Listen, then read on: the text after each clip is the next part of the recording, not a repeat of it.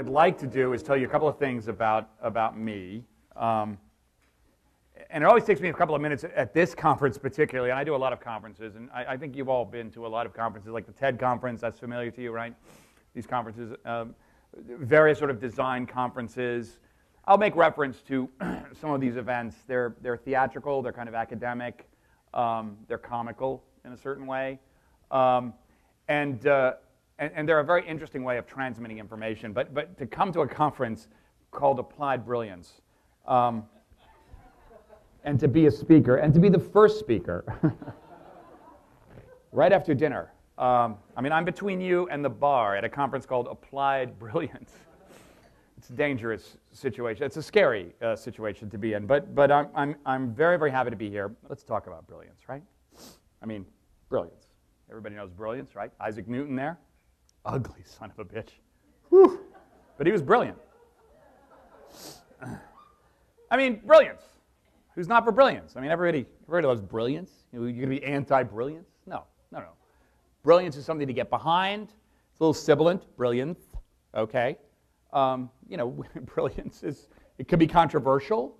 Maybe it's brilliance, maybe it's musical, but it's also sort of scientific, it's inside. We know what we're talking about when we talk about brilliance, but applied brilliance? Wait a minute. I mean, applied brilliance? Now I'm not feeling brilliant anymore. Applied brilliance? I mean, brilliance the applied kind? What does that mean exactly? Applied brilliance. There's abstract brilliance and then there's applied brilliance. It's really kind of frightening. I mean, I don't know what applied brilliance is all about because maybe it's an attempt to brilliance. All you brilliance, raise your hands. Apply here, please come. All the brilliant people here come to the front. I mean, and then maybe it's trying to weed out the brilliant for some reason that maybe is a little bit frightening. I mean, brilliance now taking applications. I mean, maybe that's degrading to the whole idea of brilliance. You can't apply to be brilliant. Or maybe we want the brilliant people out of the institution entirely, and probably some of you designers know exactly what that's all about. Brilliant need not apply, right? And that brings us to the recession, okay? There is this tension, though, between the applied and the pure. And when I was a mathematician at the University of Chicago, there was this notion of applied math, and there was this notion of pure math.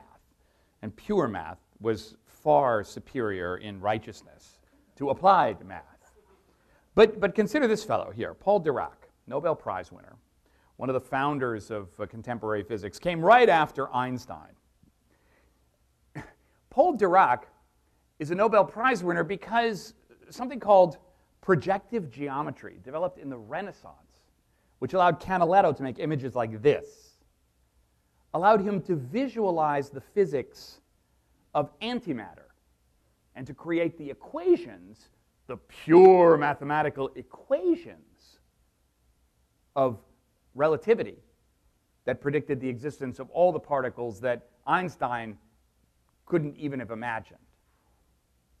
Applied mathematics, applied geometry, projective geometry, which is all about what draftsmen learn, what designers learn, as a way of sketching out perspectives and to making three-dimensional objects in two-dimensional space and to understand how that works. Projective geometry, in this case, was the reason, was the way, was the mechanism, was the visual window into the deep structure of matter for Paul Dirac. This is what I was invited to, okay, this week. Lloyd Blankfein, Chairman and CEO of Goldman Sachs. All right, and this gets to the issue of what Debbie was talking about. How did we get here in terms of this economic situation? Lloyd Blankfein, who's the Chairman and CEO of Goldman Sachs, has invited journalists like me, okay, why? You think I get a lot of calls from Lloyd Blankfein at Goldman Sachs? John, you free? You free on Friday for breakfast? Yeah, no. Fortune magazine has created this event for Lloyd Blankfein to come before a bunch of journalists like me and the people at Fortune, and God knows who else is going to be there, and talk about one thing. Does anybody know what Lloyd Blankfein has to talk about at breakfast this Friday? Does anyone have any idea? The fact that he's handing out $20 billion of bonuses to his employees. And he's a little bit worried that this might have a PR problem, create a PR problem for Goldman. What's Lloyd going to say?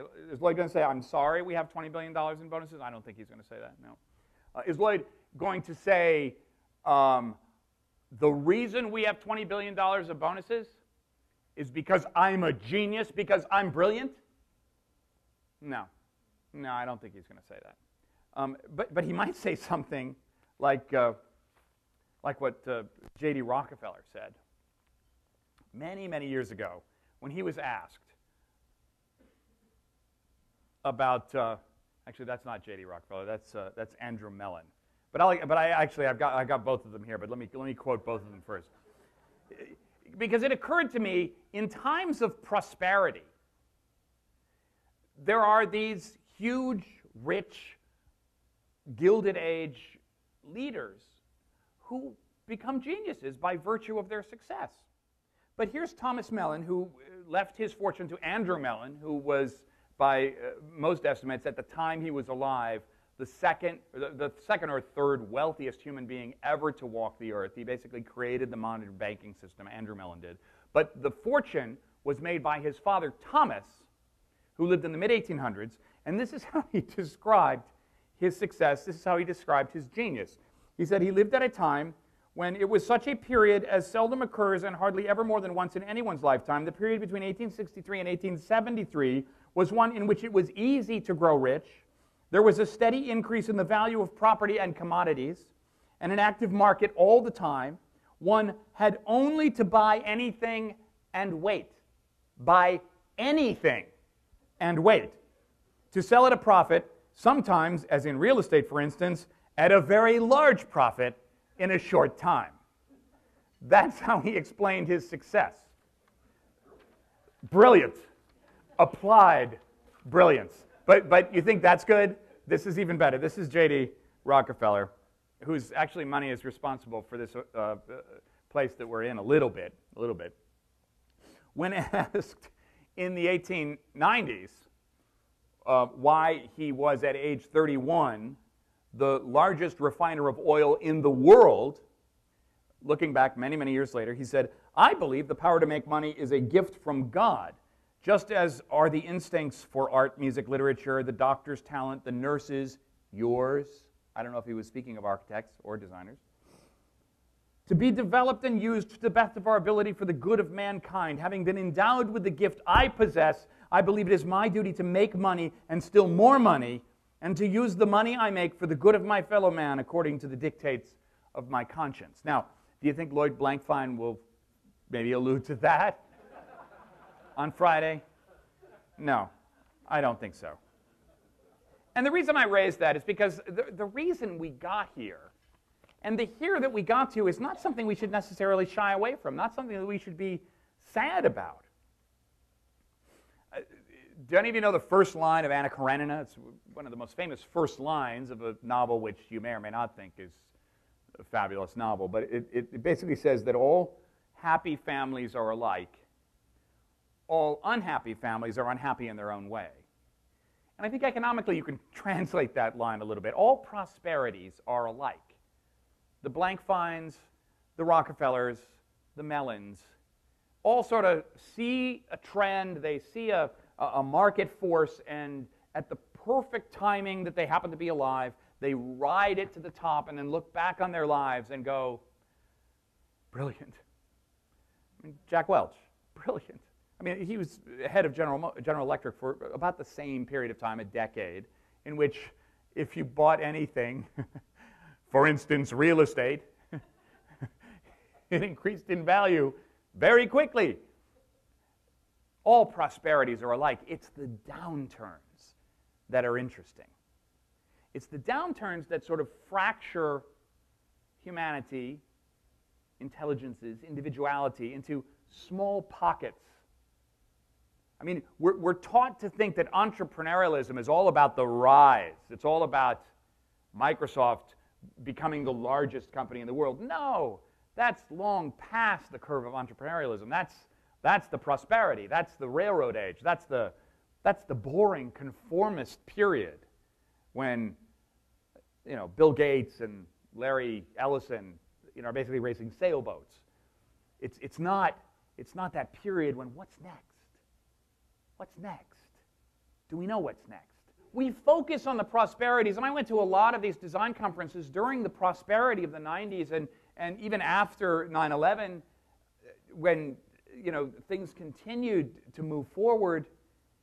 And I think, the sense of, wow, designers are being asked to do things they never were asked to do before, but they were being asked to do similar things. Everybody was involved in a startup. People were trying to decipher whether, refrigeratormagnets.com was a significant difference in insight and capitalist brilliance than sockpuppet.com. There was a certain sense that we were all riding the same train to the top.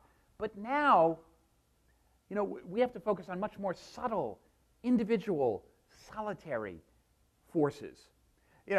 Many of you, I'm sure, and these books were a part of the rise. Are you familiar with the book Freakonomics? And the explosive sequel, Super Freakonomics, which actually just hits bookstores next week. And of course, everybody knows Gladwell, right? The Tipping Point. And the long tail, Chris Anderson from Wired, his book. I mean, all of these books are about, hey, wow, beneath the market trends are these subtle things going on.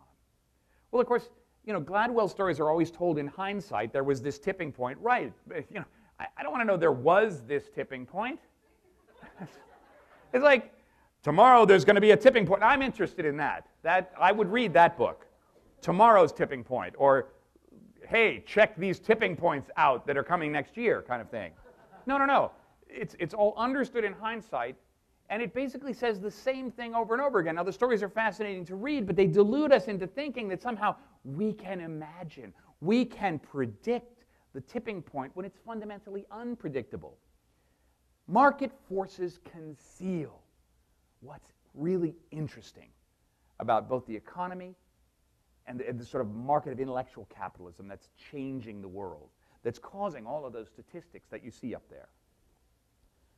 We focus on scaling up and replication, when in fact, the moment that is so fantastic is the one which presents us with an event and a thought that we're having for the very first time.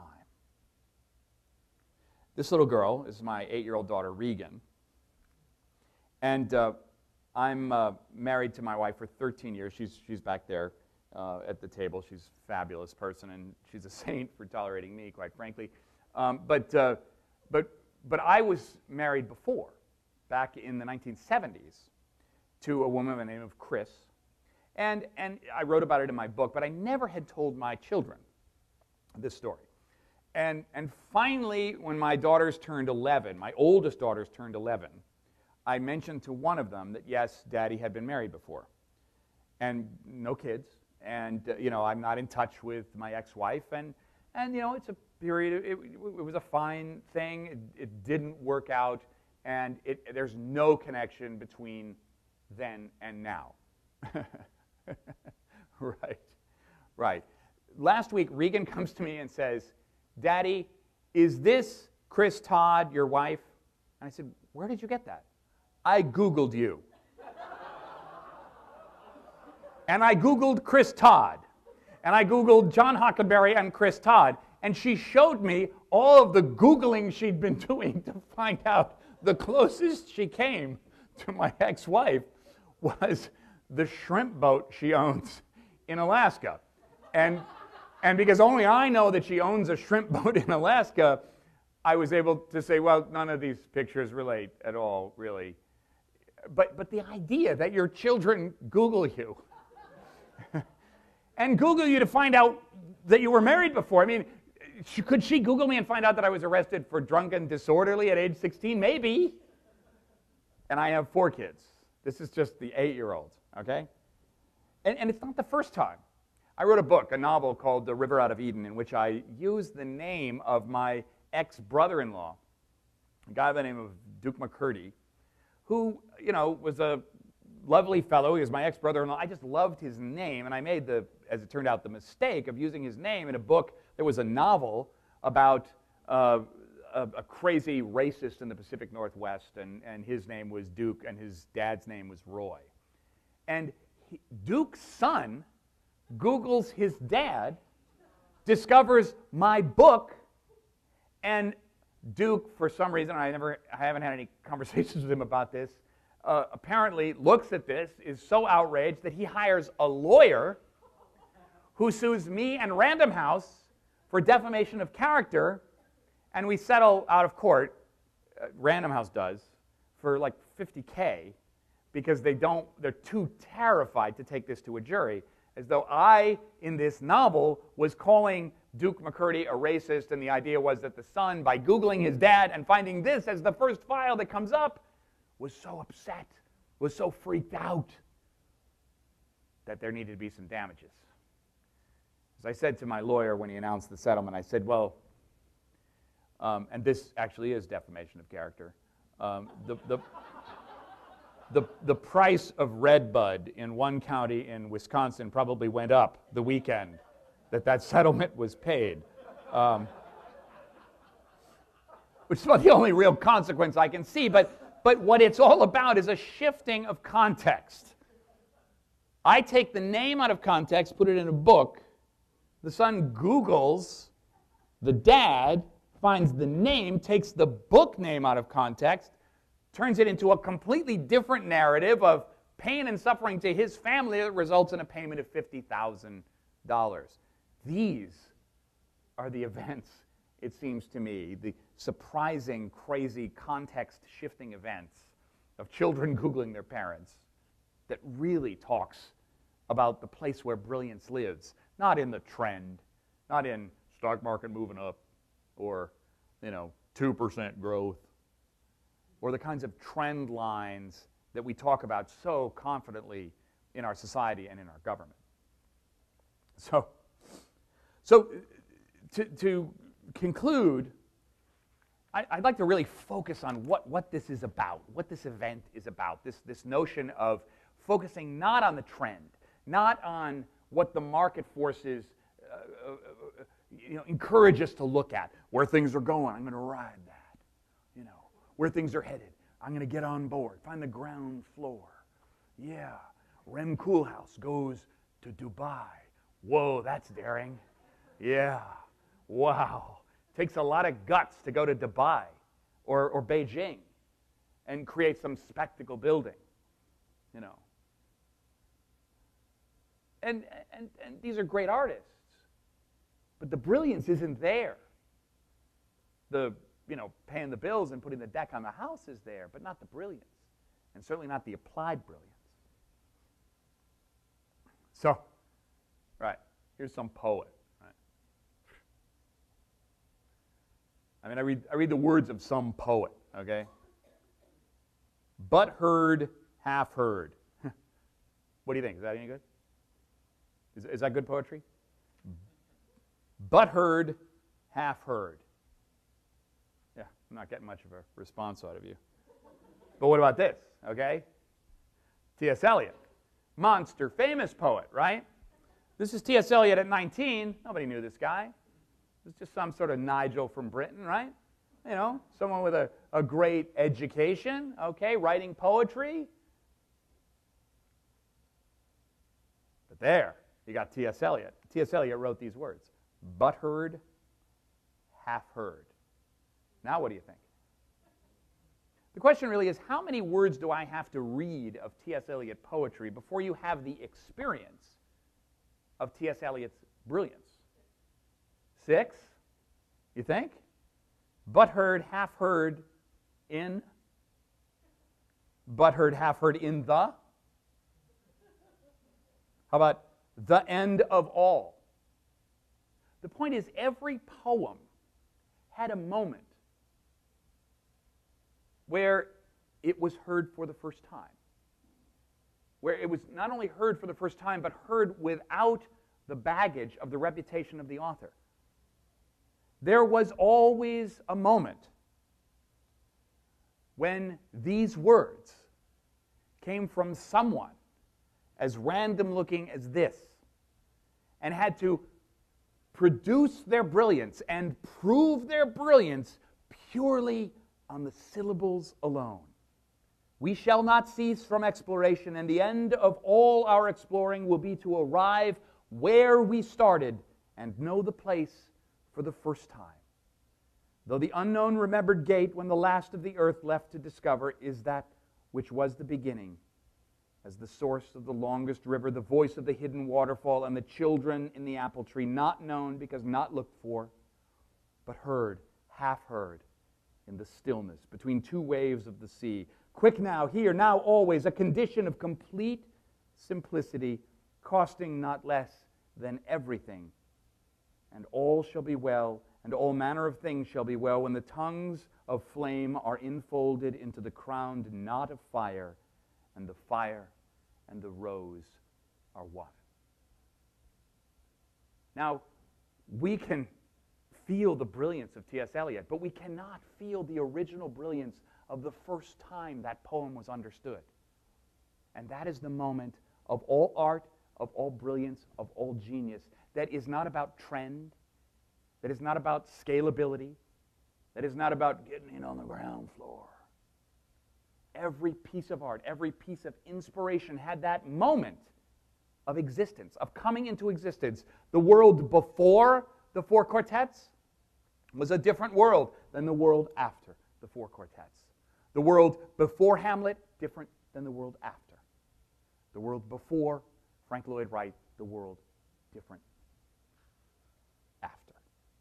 And same with every one of your inspirations, the same with every moment that might possibly contend to be brilliant or applied brilliant.